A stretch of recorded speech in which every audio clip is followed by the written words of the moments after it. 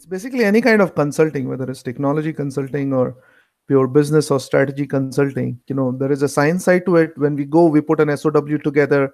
We say that we are going to do boom, boom, boom, 5 deliverables. We do the deliverables and come out.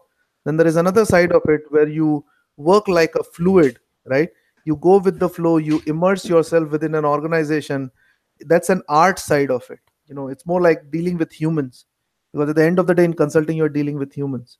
Some partner are driven through relationship, taking them now for drinks, dinners, and golfing, whatever that may be. Many of them have more relationship side of it.